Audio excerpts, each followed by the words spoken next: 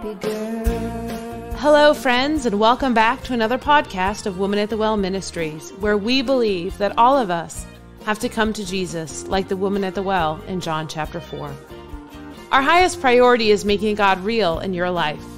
Whether you are listening in our app, in your favorite podcasting app, or on our website at watwm.org, we invite you to sit down with us as we look to the scriptures to learn more about God and to strengthen your daily walk with Jesus Christ. Living her life for Christ. She's a happy girl. She's a happy girl.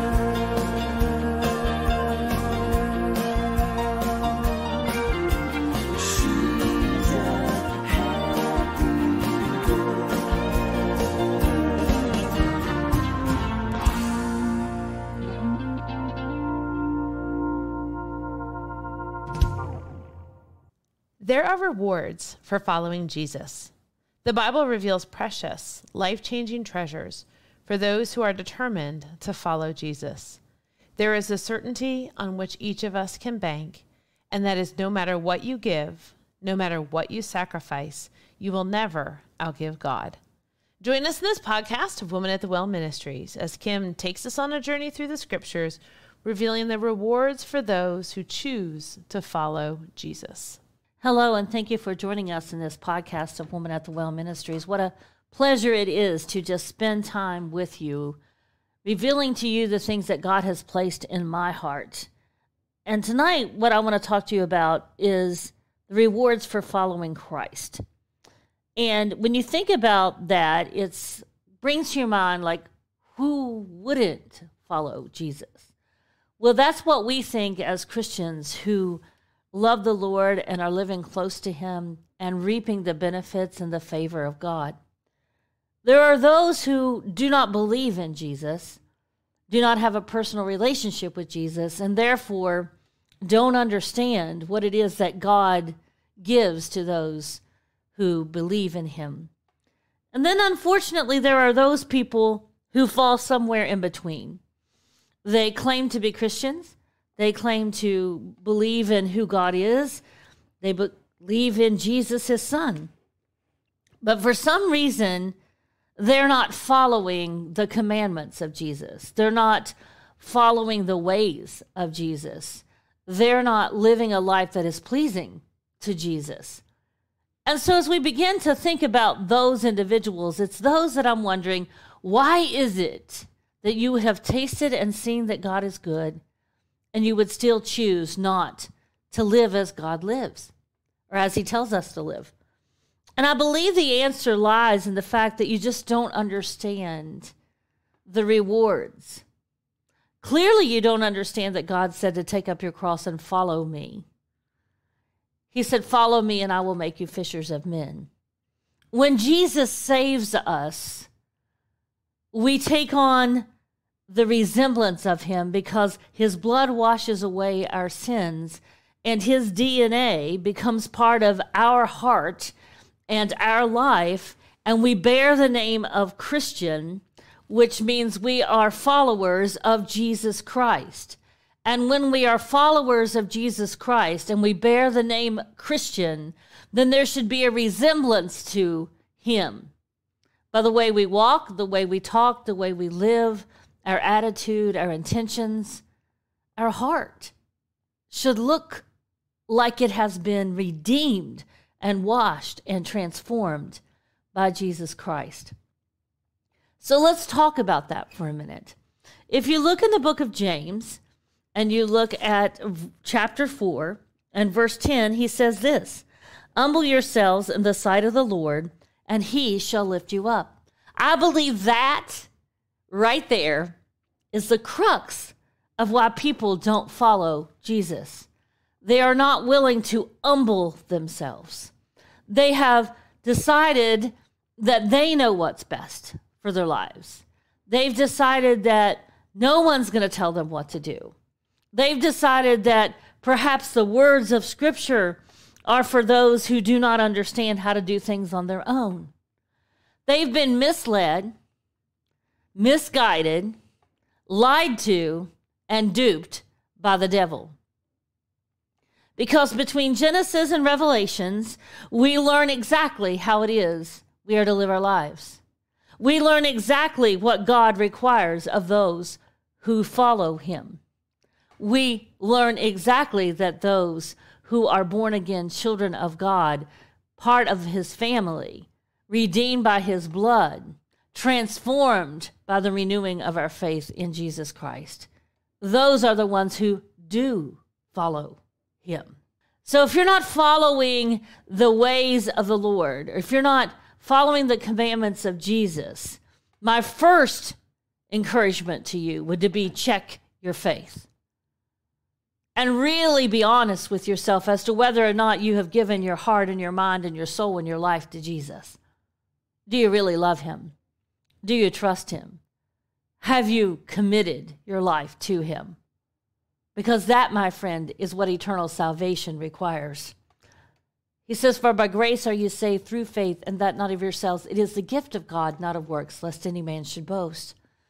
But this gift is given in John 3:16. For God so loved the world that he gave his only begotten Son, that whosoever believeth in him should not perish, but have everlasting life. Whosoever believes in him shall not perish. And when you believe in something, you trust it, you love it, you follow it. It has meaning to you. So let's take a look at the scriptures and just get an understanding of what happens when you follow Jesus. What are the rewards of following Jesus? In Hebrews chapter 11 and verse 6, he says that those who seek God are rewarded, because he says that you must believe, and you must believe that he is a rewarder of them that diligently seek him. And it opens up with, for without faith it is impossible to please him.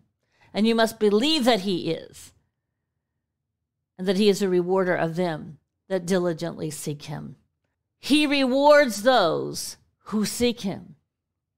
Those who serve the Lord and commit all that they do to him, they receive an inheritance from him. Let's look at that in Colossians chapter 3, verses 23 and 24. And whatsoever ye do, do it heartily as to the Lord and not unto men, knowing that of the Lord ye shall receive the reward of the inheritance, for ye serve the Lord Christ. So when we serve the Lord, we receive an inheritance. We have a home not made with hands, eternal unto the heavens. We'll learn about that in a minute. We receive a reward for our labor. Our works will not burn like hay and stubble, but they'll go through the fire, and they will be like precious metal, like gold. And we'll have an opportunity to collect that and hand it to him as some sort of acknowledgement of our gratitude for who he is. You also receive that inheritance, but you also receive rewards for your labor and your work for him here. And those who place their faith in Jesus will also receive eternal life. And we learned that in John chapter 3 and verse 16 that I quoted just a minute ago. If you believe, you'll have everlasting life. Those who follow God and don't walk in the accounts of the ungodly, they shall prosper. Psalms 1, verses 1 through 4, is a wonderful account of what God is saying for those who literally follow after him, who ignore those who follow the world, whose things of the world may tempt them from time to time, but they don't give in to that temptation. He says in Psalms 1, 1 through 4, Blessed is the man that walketh not in the counsel of the ungodly, nor standeth in the way of sinners, nor sitteth in the seat of the scornful. But his delight is in the law of the Lord, and in his law doth he meditate day and night. And he shall be like a tree planted by the rivers of water, that bringeth forth his fruit in his season. His leaf also shall not wither, and whatsoever he doeth shall prosper. He's going to be in the land of plenty. He's going to have the things that they need. These are the rewards of those that seek and follow after the Lord, who live in the ways that God has instructed us to. He has a plan for us to prosper you and to give you a hope. And when you follow after him and you do the ways of Jesus, then I promise you, you're going to live a life, even on this side of heaven, that is filled with the rewards of Jesus Christ. Those who trust in God and follow him are rewarded with God fighting their battles for them. You can read all about it in 1 Samuel 17, when little David, who wasn't at all qualified and eligible as a human being, fleshly young boy, to fight the giant, but he was chosen to face the giant. But David tells us the battle's not his, it belongs to the Lord, because he understood that when you follow after the Lord, when you do what he says, when you deny this world and all of its ungodliness, when you live pure and holy, seeking after the Lord, he will fight your battles. And you look in Psalms chapter 23, verse 5, and he says he prepares a table before my enemies. You're feasting and resting in Jesus while your enemies are looking in, but they can't get past Jesus to get to you. That's what happens when you follow the ways of Jesus, when you're living in the center of his will. In Luke chapter 10 and verse 19, he tells us that those who are in God, those who trust God, they're given the power to defeat the devil. We know in 1 John 4:4 that greater is he that is in us than he that is in the world. We have a relationship with Jesus Christ, and following after him leads us to victory over the devil. In Psalms chapter 19, verses 7 through 10, I want to read this in your hearing, because I want you to see that those of you who are choosing not to follow God, maybe you just don't understand about these commandments. Perhaps you just haven't trusted in him enough to understand that his commandments are perfect and they're sweet and they lead you to a life that is lived in God's grace and mercy, his peace and his joy, and the abundant life that he promises us to have in John 10:10. But in Psalm 19, beginning in verse 7 and concluding in verse 9, he says this: the law of the Lord is perfect, converting the soul. The testimony of the Lord is sure, making wise the simple. The statutes of the Lord are right, rejoicing the heart. The commandment of the Lord is pure, enlightening the eyes. The fear of the Lord is clean, enduring forever. The judgments of the Lord are true and righteous altogether. The statutes of the Lord are right. There's going to be the right things to do, the right way to go. It's going to rejoice your heart when you follow in righteousness. And the Lord will open up your eyes, and his commandments will help you understand how to live the pure life that God is asking you to live. And for those of us who ask for wisdom, he will give it to us. There's no reason for anyone to not follow after Jesus. The rewards are much greater than I can even speak of, and time will not allow us to hit every one of these. These are just the highlights. You can't outgive God. Erica spoke about that in the opening. Whatever you sacrifice, whatever you give to him, he's going to bring back to you multiplied over and over again. Those who follow God will never be alone, because he said he'd never leave you nor forsake you. You know, friends down here will sometimes be hard to find in times of trouble. You know, you go through a rough patch in your life and you might find a few people that you thought were your friends were really just fair weather friends. When you can no longer join with them in the fun activities or supply what it is that they wanted you to supply, then suddenly you're unimportant to them. But Jesus isn't that way. He's there in the good times, the hard times, the fun times, the sorrowful times. He's always there. And it's important to understand who he is.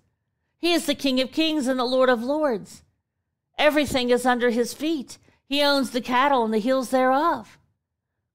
The person who sticks close to you, closer than a brother, he can really help you. But you got to put yourself in the place to allow him to do so by following after him. In Matthew chapter 6 and verse 27, Matthew chapter 16 and verse 27, what we find in this is a wonderful promise that everything that you do for the Lord will not be in vain. And you'll see in Matthew 16:27, he says, "For the Son of Man shall come in his glory of his Father with his angels, and then he shall reward every man according to his works."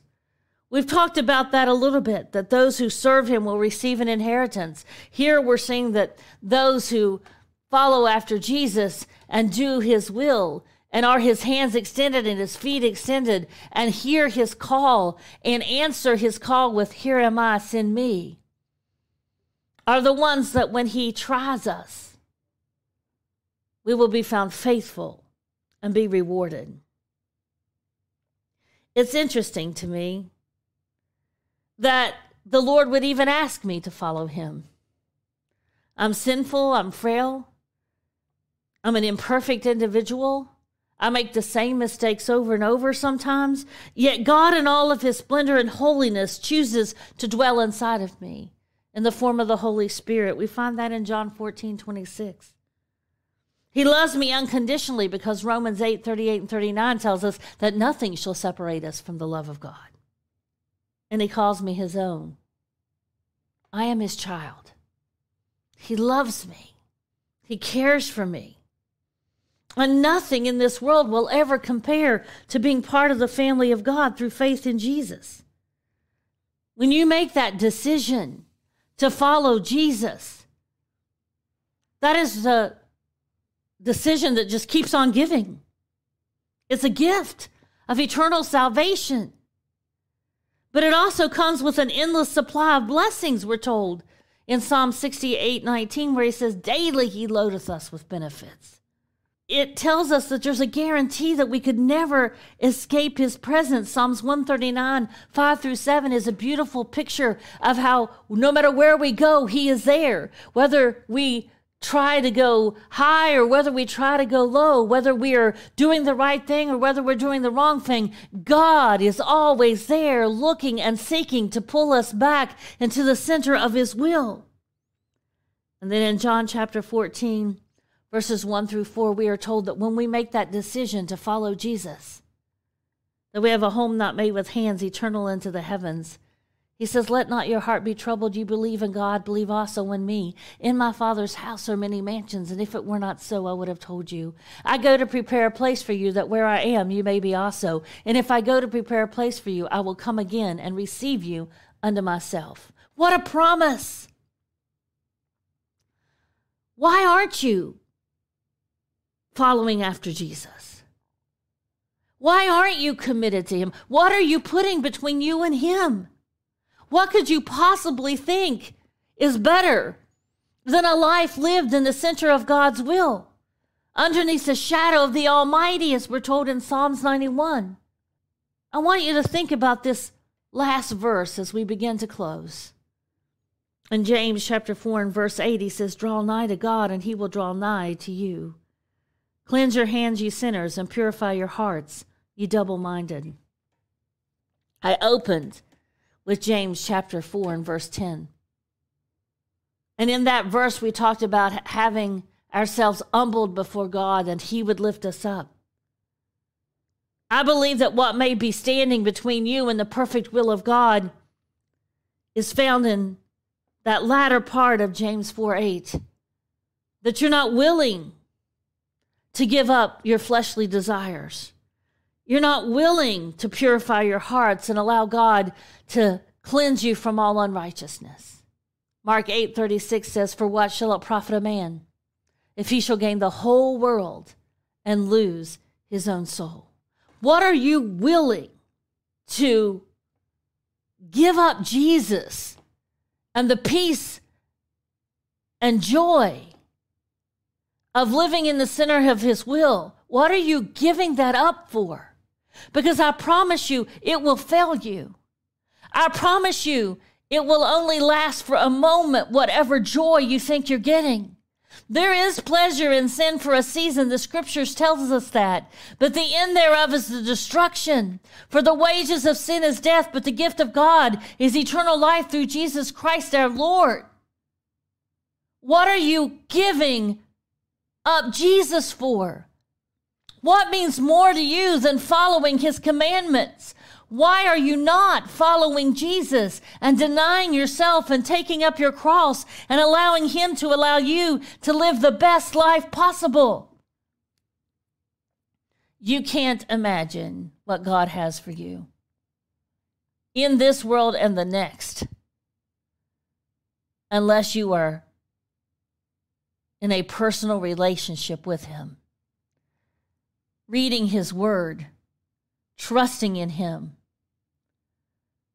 praying to him, believing in him, and following after him.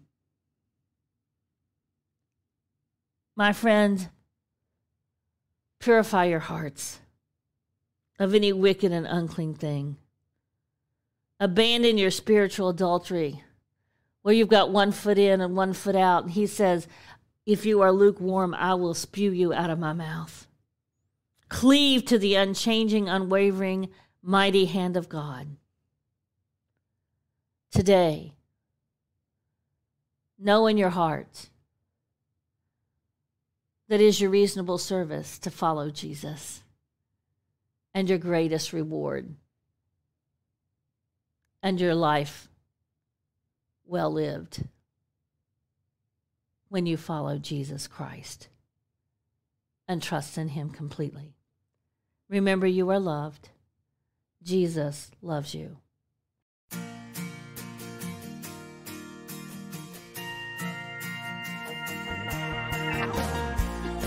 Thank you for joining us in today's podcast. You can visit the show notes for quotes from today's podcast and scripture references. We pray today has been a blessing, and we encourage you to reach out to us through our app, our website, or our Facebook page. You can find our app by searching for Woman at the Well Ministries in your app store or through our website at watwm.org. We're on Facebook at facebook.com/watwm. If you visit our website, you'll be able to subscribe to Bible Bits, a daily devotion written by Kim and delivered Monday through Friday by text message. Woman at the Well Ministries is a nonprofit organization dedicated to serving our Heavenly Father.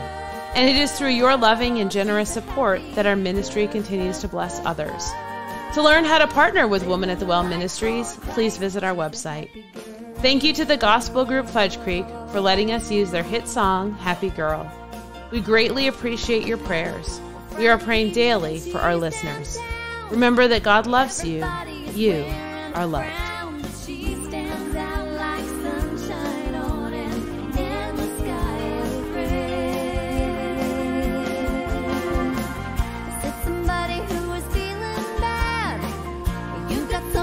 Like to have, and I was wondering, could you show me how you smile this world away? 'Cause you're a happy girl.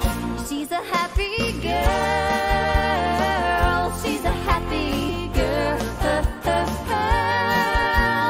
Living a life for Christ. She's a happy girl. Not that soul. She just knows whatever happens, God is in control. She's a happy girl.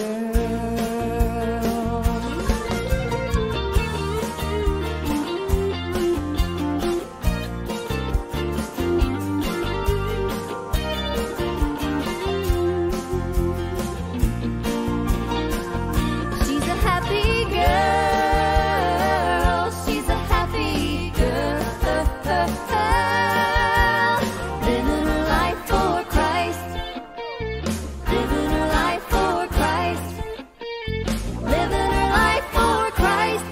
Happy girl.